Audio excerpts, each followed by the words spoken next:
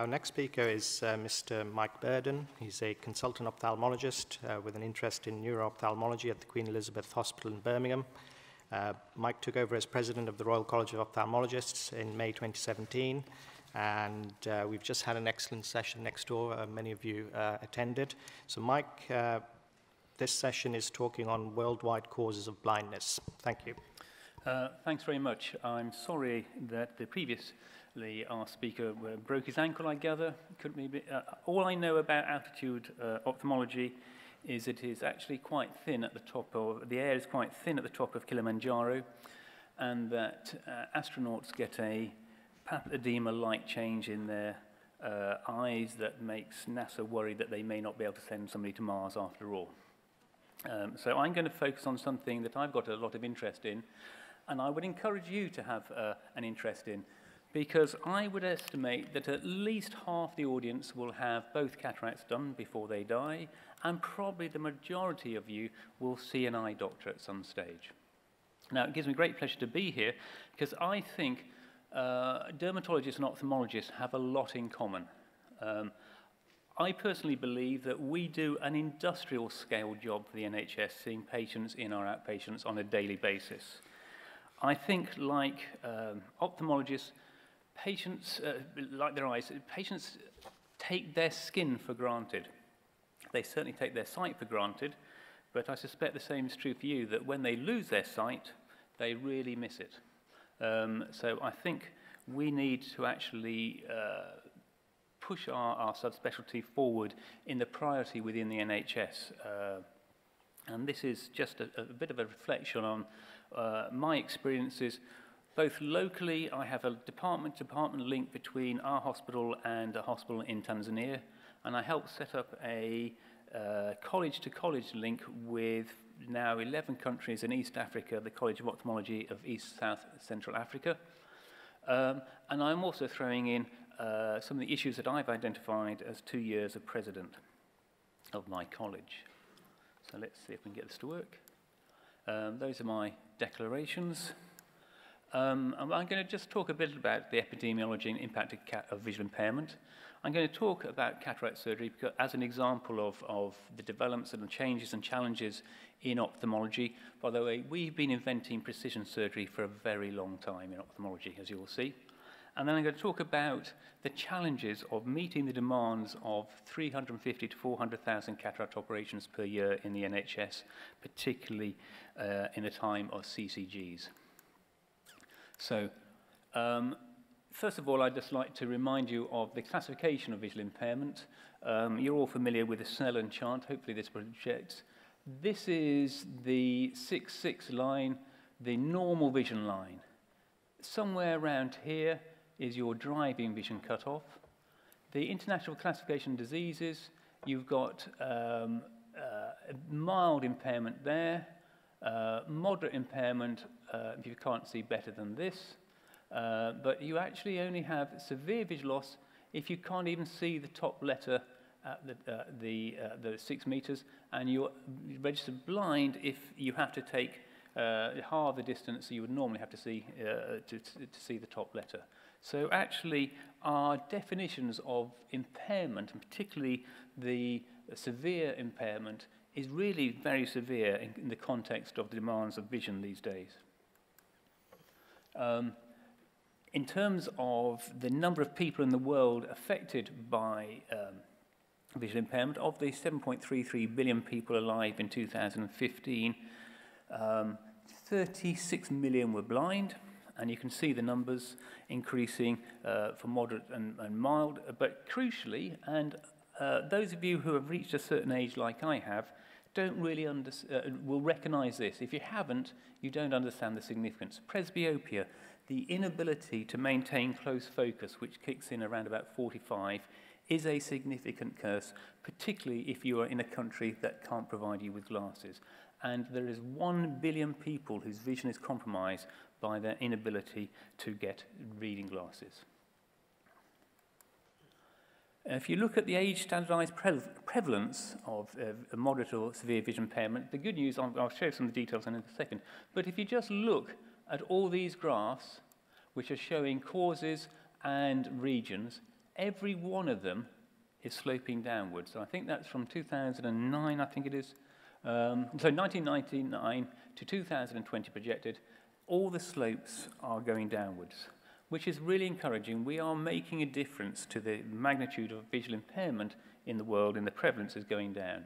And if you look at the causes, the usual suspects, over half is uncorrected refractive error. If we get the glasses out there, we'd make a big difference. Then there's cataracts. And what's interesting is that, and we'll come back to a second in another slide, I think, things like, we used to think as major issues like trachoma are actually starting to be cured. River blindness is now seriously under control thanks to ivermectin. And the big issues are glasses, cataract, glaucoma, and increasingly age-related macular degeneration. Fortunately, diabetic retinopathy in the first world is also much better managed these days. But if we compare Western Europe with Eastern, Sub-Saharan Africa, which is where I tend to do my overseas work, you can see there's a significant increase in the prevalence. You can see the trachoma, the purple, has really started to come down, but we're left with cataracts and glasses as the major causes of visual impairment in the world. Now, our challenge, however, is illustrated here. The blindness, moderate and severe impairment, and even mild, it just gets worse and worse the older you get. And unfortunately, the world's population is getting older and older. So eye departments are getting busier and busier. And for that reason, although the actual prevalence has gone down, the actual numbers of people blind or severely impaired or moderately severely impaired has actually gone up from 1990 to 2015. So despite all our efforts, we're seeing another 5.4 million people blind because of population growth and aging, which is counteracting our ability to treat. And a similar for moderate and severe visual impairment, 56 million more people in that category. So our efforts globally to deal with blindness and visual impairment we are still struggling. And actually, the projected figures look really poor indeed. Essentially, what's also interesting is, despite all our work, the amount of that blindness and visual impairment that is treatable, 80%, has not changed very much over the last 10 years. And if you could cure cataract or uncorrected refractive error, you would get rid of 77% of visual impairment and 55% of blindness within the world. And actually, both are eminently treatable. The interesting thing about visual impairment is that we're all used to thinking of that blind person. And in Africa, you think of that person being led by a stick by their grandchild. It's a very emotive illustration of the impact of blindness. But actually, I think this paper by colleagues of mine, Jugni Rahi and her team in London, published a couple of years ago, hasn't reached the impact it should have done. This is part of the UK Biobank study, and they basically were able to look at the vision and a whole lot of other metrics related to over 100,000 people between 40 and 73, slight majority women. And what they did was they subcategorized the milder forms of visual impairment into groups and got down only to socially significant visual acuities when the better eye could only see somewhere between 612 and 618, in other words, now on the wrong side of driving. So this lot wouldn't even be considered as socially significant visual impairment. But there's a lot of people in those groups. And going from a standard reference range of bilaterally normal vision down through these mild changes that most people wouldn't even recognize as being a problem, you can detect influence of their visual impairment on their unemployment status, their occupational status, their housing status, their earnings, their general health scores, their mental health scores, and their need for disability attendance allowance. So what you've got to bear in mind is that the blind and severely vision impaired that you all think about is the tip of an iceberg, that vision really does matter in a vision-dominated society. So your eyesight really does matter. Now, I'm going to use cataract surgery as an illustration of where I think we have actually done a lot, and I've apologized. One or two of you may find some of the subsequent videos a little bit squeamish. I certainly do. So the basic aim of the game for cataract surgery is to take the cataract out from within the eye. It comes in its own bag, a basement membrane, bag full of epithelial cells attached to the side walls of the eye by zonules. And we've been doing this operation for years. This is couching. Been done for 4,000 years. You stick a knife, a sharpened bit of wood, I think this was, into the eye, and you wiggle around, and you poke the lens into the back of the eye, and you add saliva as the antiseptic, and then you use the patient's scarf to wipe out what you've done. Okay? Now, that's slightly distressing, particularly as that video was not 4,000 years old. That was being done in the 1970s. This is done in the 1930s, and I find that quite squeamish as well. They're basically sawing away halfway through the cornea and pressing on the eye and getting the cataract out. And for those of you who are really working out what's going on, they're using the same incision to cut not only the cornea, but actually the front, the top off the lens. And this is remarkable for a number of reasons. One, it's been videoed, and two, it's been done under local anaesthetic. And every time I see this, I wince. But actually, this sort of surgery was being done in the 1960s as a routine for our cataract surgery, and since then, we've got a lot better. One of the problems with that sort of surgery is that we were taking out a lens, and patients used to walk around with the replacement lenses that look like that. That's actually my wife. She hasn't had a cataract done, but she's long and suffering, and you'll see her in all the books I write, demonstrating all sorts of things. These are aphakic glasses, which replace the power of the lens in your eye, but if you took those off, you were actually functionally blind because you needed the focusing power of those lenses to see. And then along came, hopefully we'll see in a second, this man, Harold Ridley, who put the first intraocular lens in, and we are a pretty conservative bunch. When he first did this, he got absolutely caned for doing so. People wanting him to be struck off. But actually, this visionary man has now led to millions and millions and millions of successful operations. The problem he had was that the technology, when he started doing it, wasn't good enough. But this is where we've gone from 1929 to 1949. He was now able to put stitches in to at least close the wound. Because I don't know if you noticed, that operation I showed you, they had a cut in the eye, but no way of suturing it. What he's doing is he's pre-placing sutures. Again, a major development, but we would say that those sutures are very crude 5/0 silk sutures. We would never contemplate doing this anymore with them. You then get the same very uncomfortable looking blade going straight across the cornea, 180-degree incision, aiming to get between the sutures that you put in so that you can use them afterwards.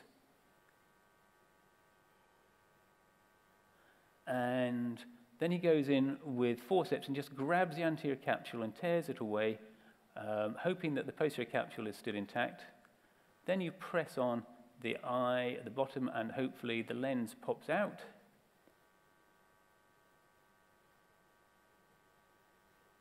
And then it goes. Then you wash out the sort of soft lens matter that remains. And you've got a posterior capsule into which you put this lens. 13mm diameter, you drop it, you pick it up because you haven't got a spare, and then you put it in. This is cutting-edge science from 1949. And what you do then is, because you're not sure it's in the right place, you use your cornea to push it in place, because you don't know that the corneal endothelium is the only thing that's stopping you from getting a waterlogged cornea. But that was the first, well, that wasn't the first. They didn't do it with the video the first time, but within a few months of the first operation where a lens was put in, and that is a landmark video. Let's see if I can stop that now. I've just borrowed this off YouTube because I never video my own cataract surgery, and it's always quite fun to pick holes in other people's. This is being done through a 3.75mm incision.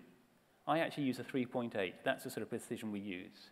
What he's doing here on an American cataract, because you can actually see clearly what's going on, is tearing a circular hole in the anterior capsule. He's then going to squirt fluid between the capsule and the lens to loosen it, and he's now got a lens within that is now loose within the eye. Then he's using an instrument called a phacoemulsifier invented by Kalman in 1970s, and again it took a long time to perfect the technology to allow us to do this safely. What's happening is this tube is actually vibrating very fast from side to side. It's hollow and it sucks things up as well, and around it there's a sleeve putting fluid into the eye all the time. And this is basically, he's using a second instrument to help chop up the cataract into small bits, and this phacoemulsifier is breaking it up into small bits. And this chap, I think, is pretty good at his job. There are some amazing videos of which I would never dare put up on the YouTube. And he is helped by the fact that this is pretty well the easiest cataract you can do. You do have some fine remnants left, and you change your instrument to suck those out.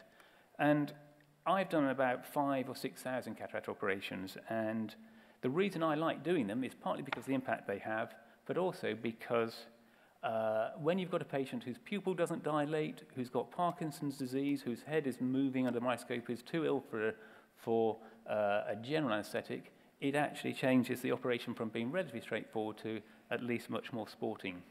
So, but the technology we have these days is hugely different. It means that we can now do cataract surgery. In the old days, you did cataract surgery when you were blind because there was a strong risk of blindness, and therefore you took the risk because you were already blind. These days, we can offer, as you'll see, cataract surgery at a much earlier stage.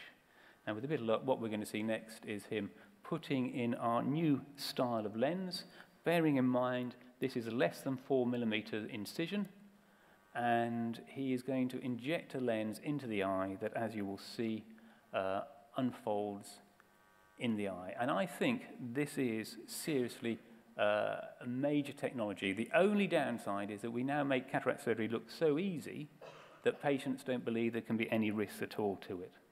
So that's the lens being injected, and what happens next is it gradually, it's an acrylic lens, it unfolds, and what we've learned is you don't need a 13 millimeter lens, about a 6 or 7 millimeter lens plus legs to hold it in place. All you need when the pupil's down to its normal size.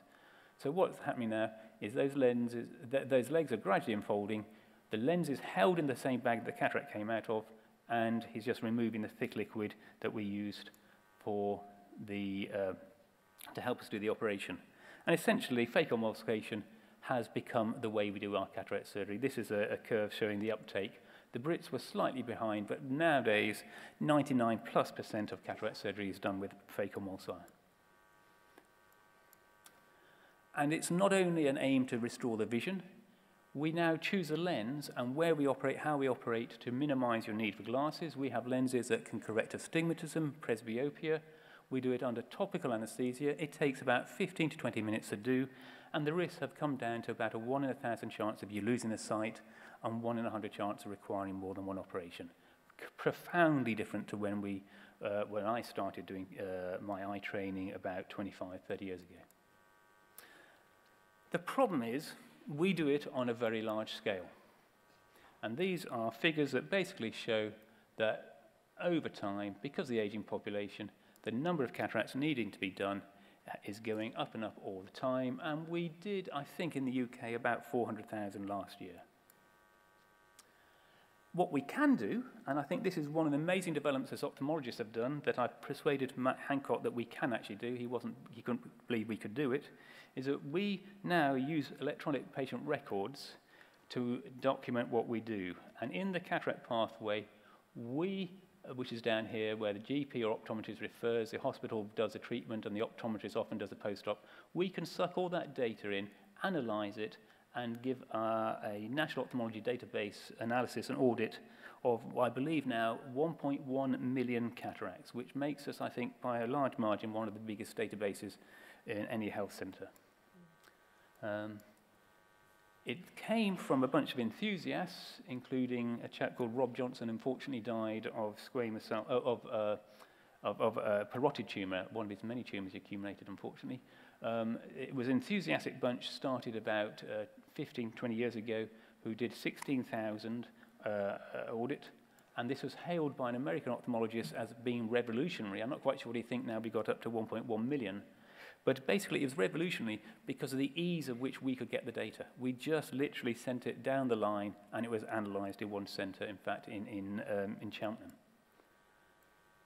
And what those early people found is that if you're looking at the risk of losing vision from a cataract operation, if you break the posterior capsule, which is only 1/100 of a millimetre thick, your chances of causing actual visual loss goes up 5.7 times. And for that reason, we now audit our surgeons against that posterior capsule rupture data.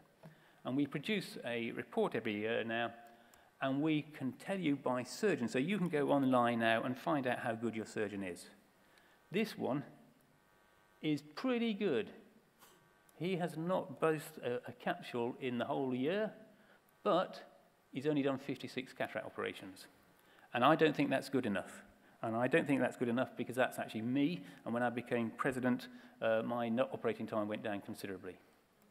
I think we all need to be doing about 200 a year. You can do it by hospital. And we're increasingly now recruiting, we're doing most of the hospitals in England, and we're increasingly getting some of the private centres on board. One of the key aspects of this huge amount of data is we can now look at a patient and work out how risky their operation is. I don't know how well you can see it, but if you are over 90 years old, there's an increased risk. If you can't lie flat, there's an increased risk. If you've got a dense cataract, diabetic retinopathy, you're very short-sighted. If you have had previous surgery, etc., we can now calculate risks. So we can tell you you've got a 0.75% chance of having posterior capsule rupture, and you've got a 30% chance. And that obviously impacts on who you get to do your operation. And that has training implications, but importantly, it has safety implications. And this has now been adopted by NICE, basically saying you should be using that data to choose who does the operation and what you tell the patient. It has also led to changes in practice. This was an eye department in the south of England who consistently did badly. After they'd been doing it badly for 3 years, the surgeons actually persuaded their medical director to buy a microscope that wasn't attached to the roof, so every time somebody went up on the lift, the thing shook. And not surprisingly, a year later, they were now a very good department. And when we look at individual surgeons over time, our PC rupture rate was 2% in 2010. It's now 1.38 in 2017. The latest one actually is 1.2. And that means that a huge number of patients have not lost vision as a result of the cataract surgery, and a lot of money has been saved by the NHS. The issue, of course, is that just when an audit is getting on really well, the NHS stopped funding it. And the biggest challenge I have as president, or one of the biggest challenges I have, is to try and get somebody to sustainably fund that, because we can use the same methodology to audit our macular degeneration, our glaucoma surgery, and really start to prove that ophthalmology departments are very good. Now, NICE did cataracts in adults, and I know that because I chaired it. And we were asked to do it because of patient safety issues with the wrong lenses, and then we were asked to do it because of a postcode lottery that existed at the time. And one of the best bits of work from that thing was a health economic assessment done independently of the ophthalmologist, which basically said cataract surgery is incredibly cost effective for both the first and second eye. And we recommended that you did not restrict access to cataract surgery on the basis of visual acuity.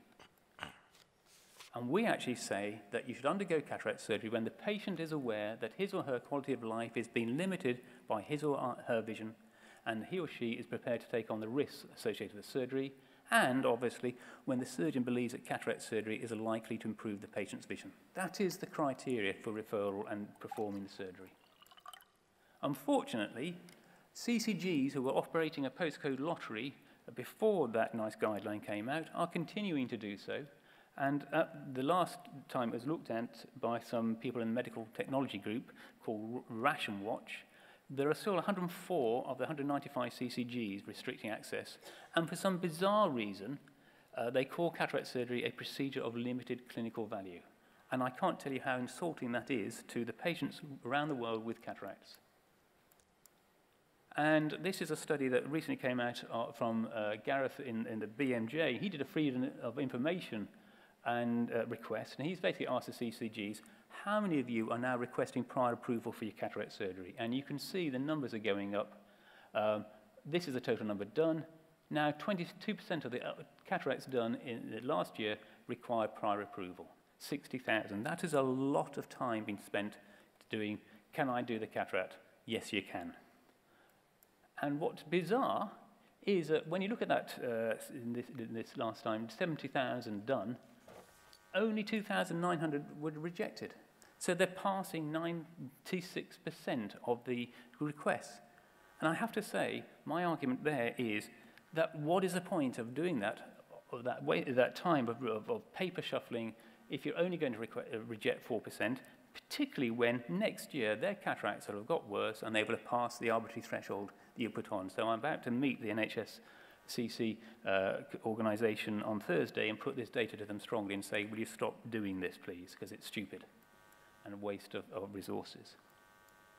So what I have learned over my time as an ophthalmologist, and particularly with my work internationally and most recently as president of the college, is obviously, and I am biased perhaps, vision is the most important of our senses.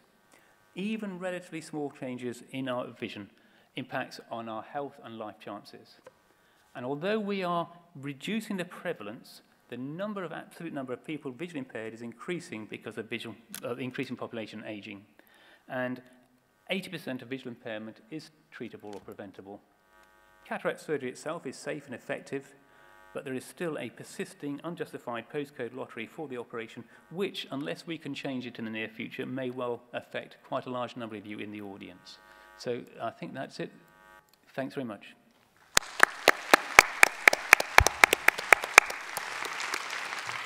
Thank you very much, Mike.